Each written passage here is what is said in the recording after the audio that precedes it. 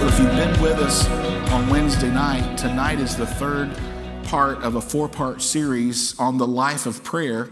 And I think I gave a little teaser last week. I wasn't sure where I was going to land tonight, but the Lord did direct me, especially after Pastor's message on Sunday, to deal with this issue of crying out in prayer, crying out to God in prayer.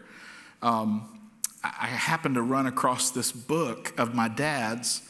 It's called The Power of Crying Out When Prayer Becomes Mighty. And it's just as outlined and highlighted as his Bible was.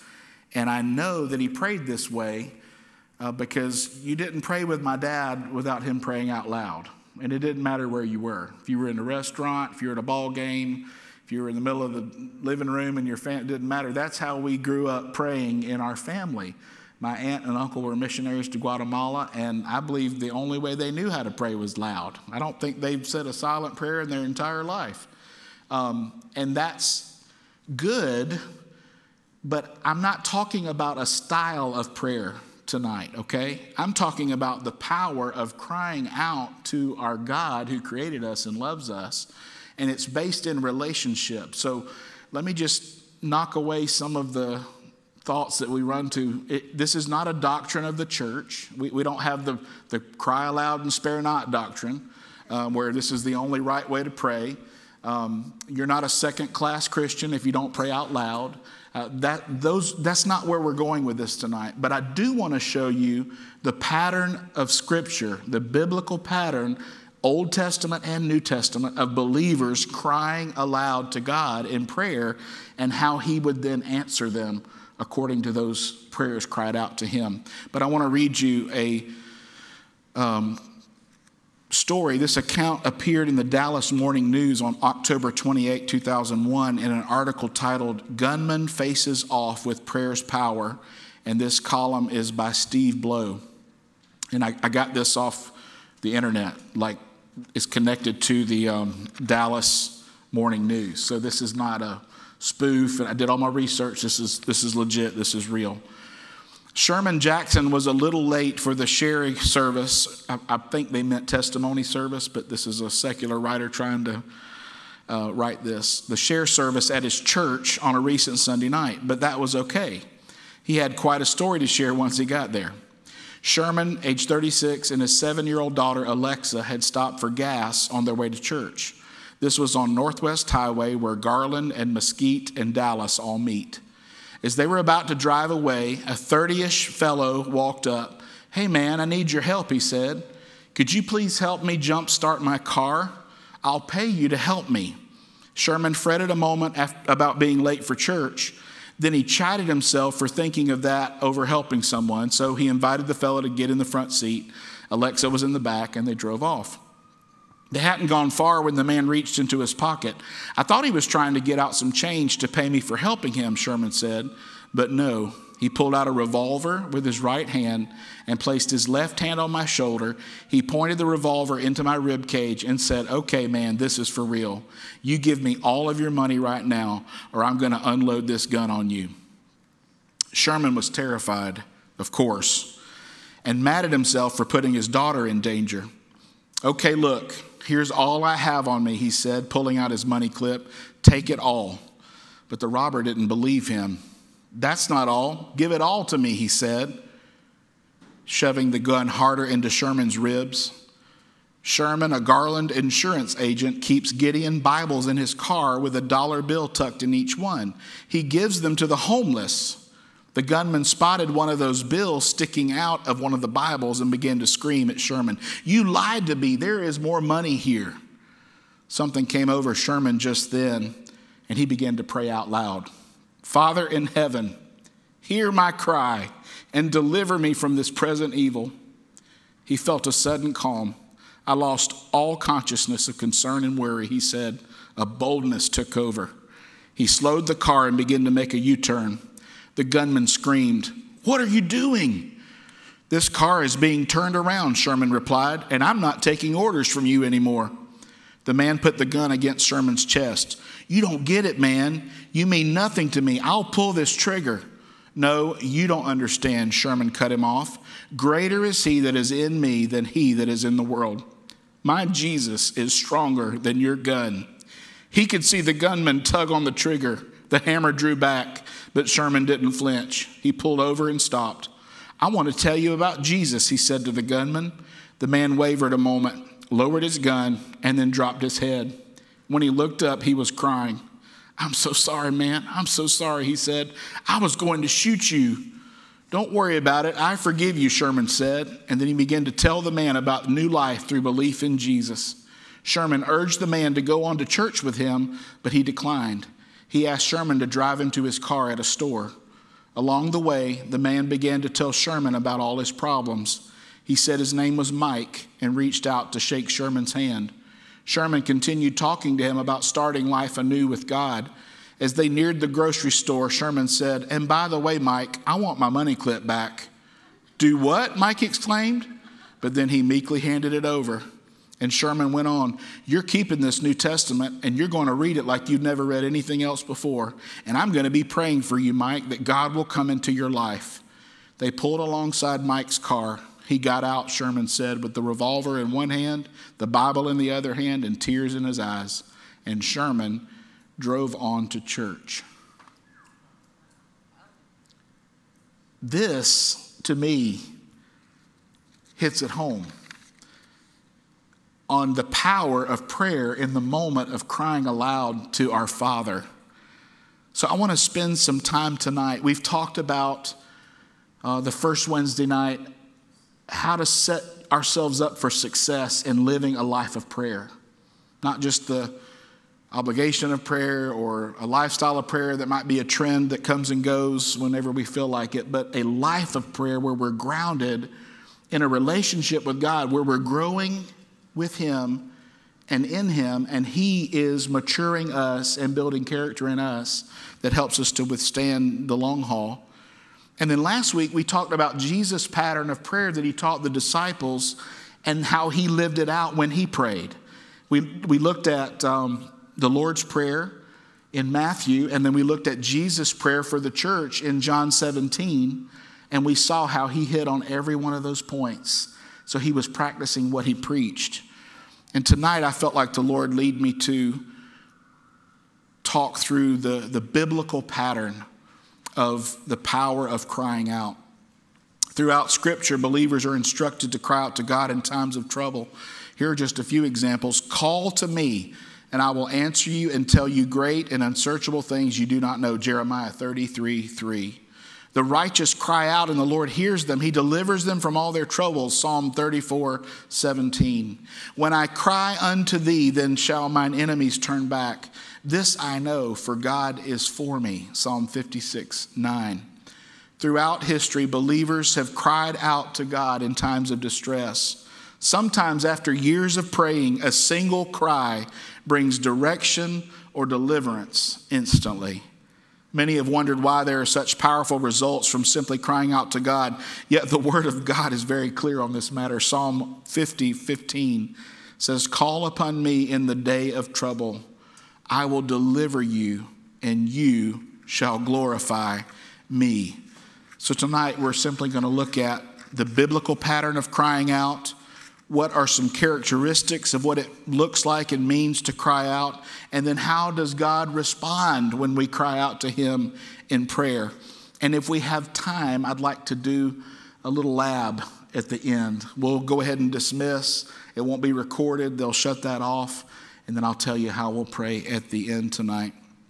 But let's start tonight by looking at the biblical pattern of crying out. The following Hebrew and Greek words, their definitions and the descriptions of how they are used in Scripture help us to see and understand this biblical pattern that emerges. I've noticed as I've read through the Bible, I've been doing the McShane one-year Bible plan that R.T. Kendall has read for 45 years. He's read through the Bible every year, 45 years through this same plan. I'm on year 5. I may not hit 45 in time, but I got started a little late because I didn't know about it. But that's no excuse. I know about it now, so I'm doing it now. And I've noticed as I've read the Word in this Bible plan that I'm reading through that this crying aloud comes up a lot. I've noticed it more than if I've just read a story or a segment or another Bible plan. I don't know why that is. I don't know if the Lord is revealing something to his church in this season, in this era of church life and ministry. But I've started to notice that. In fact, I was reading in Samuel the other morning, and there was this phrase, and they cried out to the Lord. And Samuel cried out to the Lord. And I was like, wow. But let's look at the biblical pattern of crying out. Look at these Hebrew words. Nehemiah 9 through 11 says, you saw the suffering of our ancestors in Egypt. You heard their cry, Za'ak, at the Red Sea, and you divided the sea before them, so they passed through it on dry ground. And let me say this is not an exhaustive list. This is just a good sampling of the scripture, so you get an idea that it's in the scripture. If I were to list all of them, it would probably be over 1,000 scripture references with the phrase cry out or call to me or some kind of crying aloud to the Lord. But I just wanted to give us a biblical basis here tonight to start with. And again, this is not a doctrine. It's a biblical pattern that I think we can draw principles from and we can apply it to our lives. It's like the armor of God, and then we've got tools that supplement the armor of God. We've got crying aloud. We've got pleading the blood of Jesus. These are not Bible doctrines. These are just tools that we can use as Christians when we pray. Letter B, to cry out for help, Sa'ak. When the Israelites in Exodus 15:25 could not find fresh water in the wilderness, Moses cried Sa'ak unto the Lord, and the Lord showed him a tree, which when he cast it into the waters were made sweet. Remember those bitter waters? And they couldn't drink it because it was undrinkable. So what did Moses do? Probably in frustration. It's like, Lord, I got all this water that we can't use and all these people who are very thirsty. So he cried out to God, God, help me. And God showed him the tree. He said, put this in the water and they can drink it. Letter C, to call with a loud sound, kara. Now, if you are a Hebrew scholar in here, please don't come up to me afterwards and tell me that I pronounced all these words wrong. I probably have already pronounced all of them wrong and will continue to do so. And it's because I'm not a Hebrew scholar, and I know that. I'm just telling you what I found in my study, and I hope it'll be encouraging to you. To call with a loud sound, kara. Jabez called kara on the God of Israel, saying, oh, that thou wouldst bless me indeed. And God granted him that which he requested. We see that in 1 Chronicles 4:10. There's also ruah, to shout a war cry. Then the men of Judah gave a shout, ruah. And as the men of Judah shouted, it came to pass that God smote Jeroboam and all Israel. Letter E, a cry for help, shavah. This is Hebrew. In Psalm 145:19, he fulfills the desires of those who fear him. He hears their cry. He hears their shavah and saves them. Letter F, a cry of deep distress, sa'akah. He does not ignore the cries or the sa'akah of the afflicted, found in Psalm 9:12. Now we get into some Greek words here in the New Testament. To cry out, kradzo, is Greek. When the apostle Peter walked out on the water at the invitation of Jesus, Peter was afraid and beginning to sink. He kradzoed, saying, Lord, save me. And immediately Jesus stretched forth his hand and caught him. Matthew's Gospel 14, verses 30 to 31. And then letter H, to implore with a strong voice, bao, Greek. A blind man in Jericho heard that Jesus was passing near him, and he baoed, saying, Jesus, son of David, have mercy on me. And Jesus said to him, receive your sight, your faith has saved you. Found in Luke's Gospel 18, 38 to 42. Now, you and I have to understand something about the culture of this day. They were not afraid to voice their opinion. They were not afraid to talk loudly. And I think we have become westernized, civilized. I say that in quotes. We've been made to be more demure and more thoughtful and more laid back. And I'm not saying that's bad. I'm not saying that's wrong. I'm just saying that's the culture we find ourselves in. So think about it. In their culture, crying aloud to God was easy because that's who they were and what they did in their culture. But guess what? It's still powerful even in our culture, even though that's not the way we are. Do you understand what I'm trying to say? We don't need to be locked in a culture and deny the power of God in things he wants to use in and through us. So we don't buy into what everyone else is doing and hope that we see some different results, is what I'm saying. So it's going to be a little bit harder for us, especially those of you who did not grow up in a home where people prayed aloud. Now, can I just say that this really requires humility to cry aloud to God? You would think counterintuitively it'd be opposite. Well, I've got a lot of pride and arrogance, so I cry aloud to God. No, it does the exact opposite. When we have pride and arrogance in our heart, it makes us not want to cry aloud. We want to keep our cool, and we don't want anybody to know our business. And, this isn't for them. This is a quiet, private thing between me and God. I understand that, but I think that is what the enemy is using at times to hold us back from seeing victory in areas where we could see victory and we could see results of the kingdom, but we've just held back and said, well, Lord, you know my little silent prayer. Okay, now I'm not asking anyone in here to change their personality. That's why this isn't a doctrine. This is just a biblical pattern. And I know that some of you in here are more quiet than others. And it would terrify you if I made you get up here in front of everybody and cry aloud to God and lead us in prayer. I'm not going to ask you to do that tonight. But I am going to ask you to do this. As we read through these passages of Scripture, as we see the illustrations brought forth from the Word of God, I want you to begin to ask the Lord, how do you want me to pray to you? It might be in the secret place, in the prayer closet. No one else has to be around. It's just you and God. It might be when all the kids and your husband's at work and nobody's home but you. You can cry aloud to God.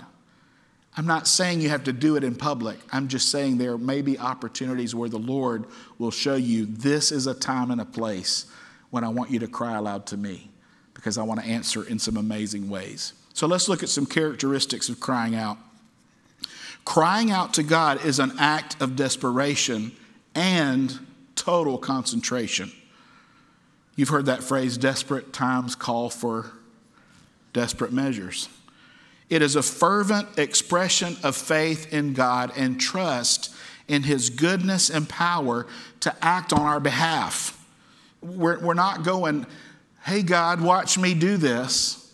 We're going, Lord, I'm in over my head. I need you to do this. I cannot do this. If I try to do this, I'm sunk and everybody that's with me is going down. So we're acknowledging who God is, and it's a fervent expression of faith in God and trust in his goodness and his power to act on our behalf. Crying out to God expresses these following traits. I touched on this a little bit, but letter A, genuine humility. It's hard for people to admit that they cannot solve a problem or overcome an obstacle. A lot of us want people to think we got our act together. We're self-sufficient. We're strong enough. We're smart enough. We can figure it out. Just give me some time. And can I tell you, brothers and sisters, on some issues in our life, we could have all the time in the world, but we will never figure it out, because it's not an us figuring it out issue. It's a us humbling ourselves and saying, God, show me what you want to accomplish in and through this. Does that make sense? So it has to come from genuine humility. He delights, our Father, our God delights in a broken and a contrite heart that humbly seeks his aid. God is not put off by our request. He already knows we need him. He created us to need him. I think God laughs at us when we're like, I got this, God. Let me show you what I'm doing about this. I think he giggles. I think he's like, you're in trouble. You're in over your head. This is not going to work. He's waiting for us in humility to surrender and say, help me. We seek his aid and his help. Psalm 9:12 says he forgets not the cry of the humble. I'm so glad of that. He doesn't forget our cries. We come to him in humility. And guess what? He'll hear it and he won't forget it. He'll keep coming to our aid. So genuine humility is a characteristic of crying out. Letter B, unconditional surrender is also a characteristic of crying out. Why? Because when you and I surrender without conditions, that means we have said, ultimately, God, you're in control and I trust you. So many times you and I'm including myself in this, let me put me first, I and you, because I'm probably worst at this. I know that's not good grammar, but I'm trying to drive a point home here. Sometimes I and you want to have conditional surrender. Well, Lord, I'll surrender this if you'll do this. He's not interested in you surrendering this. He's interested in you surrendering it all. Your all and my all. That is what he's after.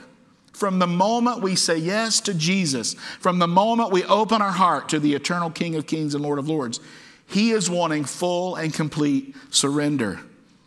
So when a situation becomes so desperate that only God can deliver us, a cry represents total, unconditional surrender.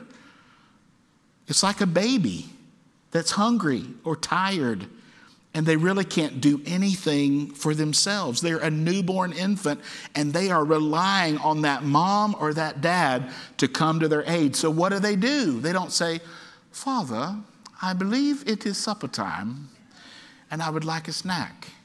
No. Wah!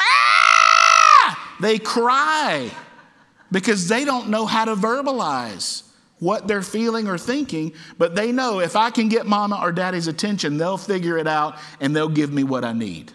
That is the level of unconditional surrender that our Father wants from us.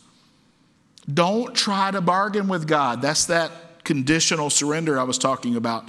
Leave your life totally in his hands. If I regard iniquity in my heart, the Lord will not hear me. Psalm 66:18. And what's that? That's that conditional surrender. I'll give you this part, Lord. I'll give you this part, and this part, but I'm keeping this part. He wants total surrender. Letter C, a plea for mercy. Apart from Christ, we have no value that merits God's favor. Until we understand this, we will never grasp the mess we're in. Because we think, and Pastor has said this many times, we're like, hey, God, you're pretty lucky to have me on your team. I'm pretty sure I brought some stuff with me when you brought me in the family. No, we are totally broken. We are totally bankrupt. And we are pleading to God for mercy. When driven to a point of despair or destruction, your unworthiness before God and my unworthiness before God becomes more apparent. And it motivates us to cry out to him for mercy. Lord, I know how broken I am. Why have you put me in this place of leadership or service or in this place of mentoring or accountability? I'm more broken than the person I'm trying to help and that you're sending me to help. But that's a motivation for us to cry out to him. Lamentations 3 says it's of the Lord's mercies that we're not consumed because his compassions fail not. They are new every morning and his faithfulness is great. Letter D, personal helplessness. Do you tend to believe that you need God's help with only the really hard things? Remember, Jesus said in John 15, apart from me, you can do some things? No, you can do no things or nothing. We forget that, don't we? We're like, okay, God, I'll handle these 5 small things if you'll help me with these 3 big things. And he's like, you don't understand the benefit that awaits you. I'll help you with all 8 of them if you'll just totally surrender and cry out to me and realize how helpless you are without me. Letter E, faith in God's power and resources.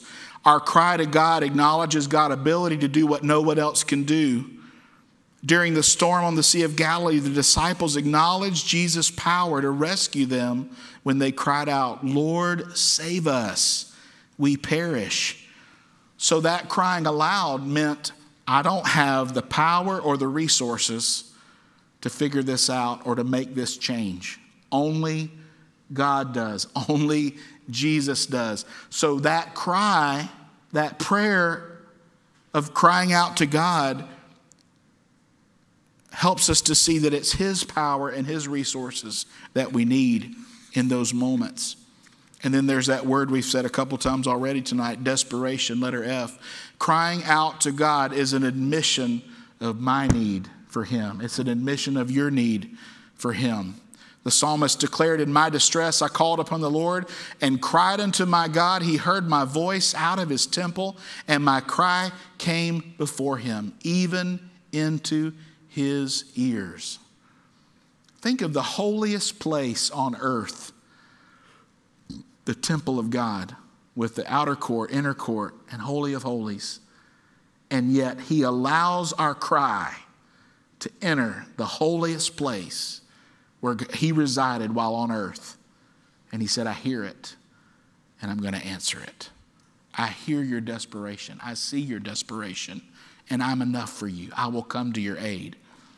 Now, what's God's response to crying out? I'm so glad He responds to us in our frailty, in our inconsistency, in our being overwhelmed. The Bible is filled with examples of times when God answered the cries of His people. Here are some examples of occasions where individuals cried out to God and God heard their cries and delivered them. Elijah cried out, we know this story, and God revived a dead child. A child of promise to a woman who had asked, give me a son, give me a child. The child came, then the child died. And then Elijah cried out to the Lord in verse 20 of 1 Kings 17. Lord my God, have you brought tragedy even on this widow I am staying with by causing her son to die? Then he stretched himself out on the boy 3 times and cried out to the Lord, Lord my God, let this boy's life return to him. You see that exclamation point? He didn't go, Lord, if you're there and can hear me, please heal this boy. Amen. No. Lord, my God, let this boy's life return to him. The Lord heard Elijah's cry, and the boy's life returned to him, and he lived. The Lord is not hard of hearing. He's not hard of hearing. He doesn't need us to shout so He can hear us above everybody else. It is an act of faith and desperation on our part. We're not impressing Him. We're not twisting His arm. We're just following that biblical pattern. And it does get His attention, and it does touch His heart, and He does respond in a way that is miraculous and beyond what we could ask or think. Letter B, Jehoshaphat cried out, and God delivered him from death. When the chariot commanders saw Jehoshaphat, they thought, this is the king of Israel. So they turned to attack him, but Jehoshaphat cried out, and the Lord helped him. God drew them away from him. Hezekiah cried out, and God gave him victory. In 2 Chronicles 32, King Hezekiah and the prophet Isaiah, son of Amoz, cried out in prayer to heaven about this, and the Lord sent an angel who annihilated all the fighting men and commanders and officers in the camp of the enemy Assyrian king. So he withdrew to his own land in disgrace, and when he went into the temple of his God, some of his sons, his own flesh and blood, cut him down with the sword. So Hezekiah had a major victory because he cried out to God. Letter D, Jesus' disciples cried out to him in a storm, and Jesus calmed the sea. As they sailed, he fell asleep. A squall came down on the lake so that the boat was being swamped, and they were in great danger. They went and woke him, saying, Master, Master, we're going to drown. He got up and rebuked the wind and the raging waters. The storm subsided, and all was calm. And then blind Bartimaeus called to Jesus, and he restored his sight. And they came to Jericho, and as he was leaving Jericho with his disciples and a great crowd, Bartimaeus, a blind beggar, the son of Timaeus, was sitting by the roadside. And when he heard that it was Jesus of Nazareth, he began to cry out and say, Jesus, son of David, have mercy on me. And many rebuked him, telling him to be silent. This is what the enemy does to us today. Shh, keep it down. Nobody wants you to make a ruckus. Why are you causing trouble? Shh. The same thing that happened physically back then happens spiritually today. The enemy wants to silence our cry out to the Lord. But he cried out all the more. I love his response. He didn't go, oh, sorry. I didn't mean to break the social mores of the day and be out of control. No, he cried out all the more, Son of David, have mercy on me. And Jesus stopped and said, call him. And they called the blind man, saying to him, take heart, get up, he's calling you. Throwing off his cloak, he sprang up, ran to Jesus. Jesus said to him, what do you want me to do for you? And the blind man said to him, Rabbi, let me recover my sight. And Jesus said to him, go your way, your faith has made you well. And immediately he recovered his sight and followed him on the way. Well, we're wrapping it up pretty quickly. But I want to encourage you tonight that you and I can cry out to the Lord for power in holy and righteous living. We can cry out to the Lord for understanding and counsel. We can cry out to the Lord for self-control. We can cry out to the Lord for faith. We can cry out to him for spiritual victory, for blessing and provision, for healing, for deliverance from demonic oppression, and for quenching our spiritual thirst. Whatever you have need of, whatever wall or barrier you're hitting your head into every day, you can cry out to the Lord and ask for his help, and he will answer because he's good. I had a situation about 5 years ago where I had to cry out to the Lord. I had been in a minor fender bender. It was a sunny August summer afternoon. Flash rainstorm floods the streets with all the gas and oil and makes it very slick on dry tires. And so I hydroplaned into the rear end of a vehicle in front of me on Elmwood Avenue downtown. And I mean, barely tapped the bumper. I mean, but the two cars made contact. So in the pouring down rain, I get out of my car, turn on my hazards, go and check, make sure the driver is okay, their situation. I said, we've had a little accident here. We probably should pull over and, at least have a police officer come and write a report. That way we've got a report that something happened and it's not just your word and my word. We have a third party authority. They're like, that's fine. So we pull into that BP gas station there on Elmwood Avenue, and we're under the awning. And I felt bad because we weren't buying any gas. We were just using the overhead, to keep us dry. And I called several police agencies. I called 911. They're like, you need to just call the local sheriff. Don't tie up the 911 line. I'm like, okay, sorry. And because I was flustered. And so I found a police car sitting in the McDonald's parking lot on Elmwood Avenue. And I walk over to it, and this young African-American woman police officer. I walked up to the car like this because that's not a great area of town, and I didn't want her to think I was doing anything funny. So I just walked up to the car like this, and she acknowledged me, and I put my hands down. I said, there's been a little fender bender. Would you mind coming and writing a report for us when you get finished with whatever you're doing? She said, sure, I'll be glad to do that.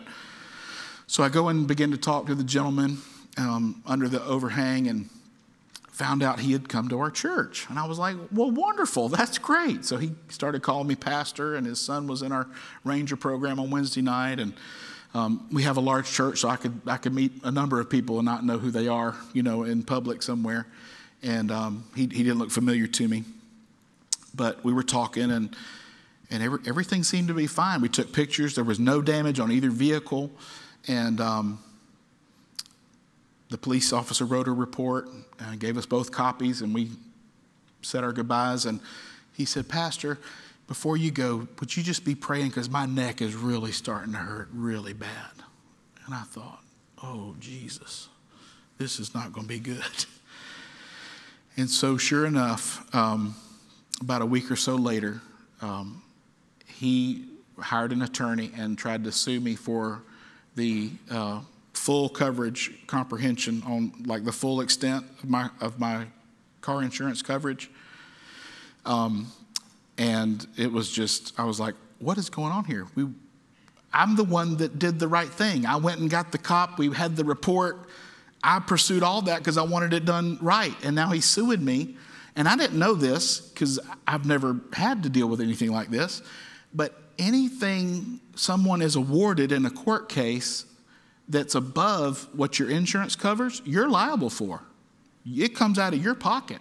So if they won a $500,000 lawsuit against me and my insurance only went up to $300,000, I'm on the hook for $200,000. I don't have $200,000. I don't have $200. So I'm just like, Lord, what's going on? What do I do?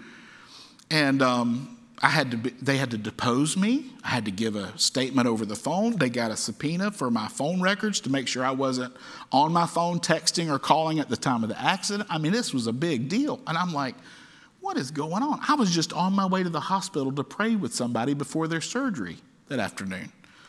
And so the enemy starts working in all this stuff, playing mind games. And so I just got to the point where I was like, Lord, I pulled a Hezekiah moment. Hezekiah's story in 2 Kings 19:14.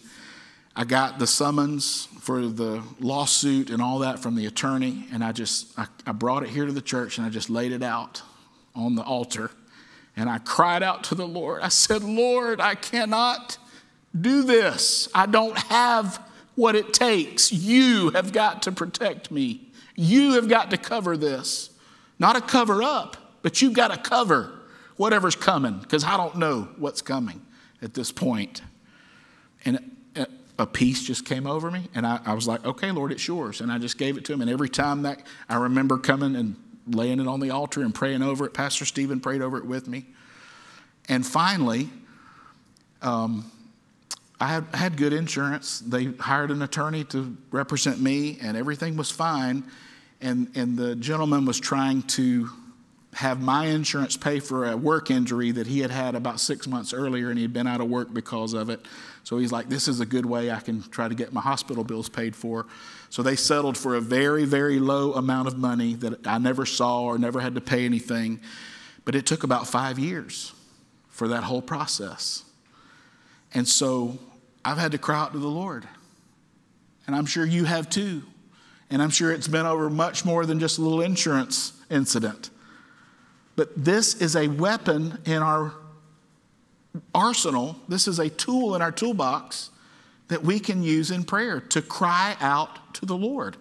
And so as we conclude tonight, I want to give you an invitation from the living God. Psalms 50:15, which was our main passage tonight, declares the word from the Lord. Call upon me in the day of trouble. I will deliver you.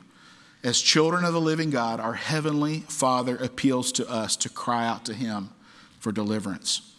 So I want to encourage you to join Old and New Testament believers and follow in their footsteps. They were known as people who cried out to the Lord all throughout Scripture. And I want you to take passages like Psalm 16 or Psalm 23 or Psalm 25 or 31 or 51 or 63 and just write out several verses from each of these Psalms on 3x5 cards and pray them aloud to the Lord. Might be in your car, might be in your closet, might be in your bedroom, might be on your back porch, on your deck. It might be out in the woods. I don't know where you'll cry out to the Lord, but I want to encourage you to begin to pray these and personalize each of these verses.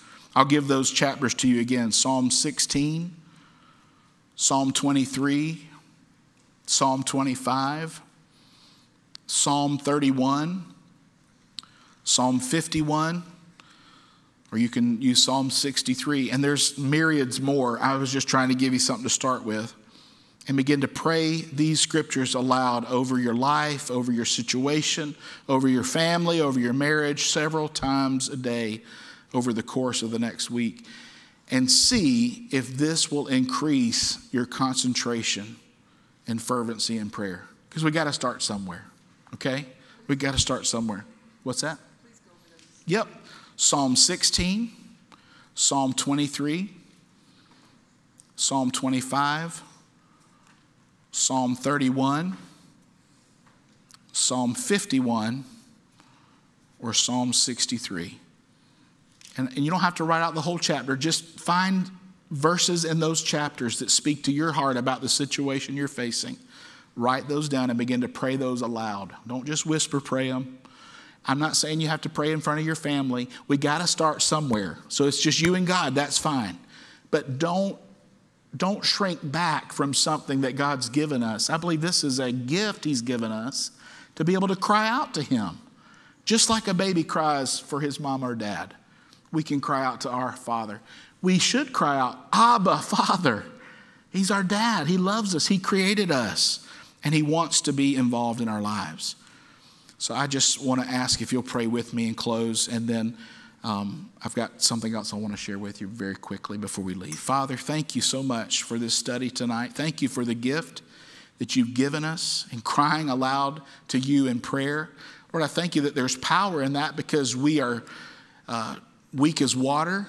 We are humble before you. We're trusting in you completely. We don't have room or ability to negotiate with you. We just have to say, Lord, I cannot do this.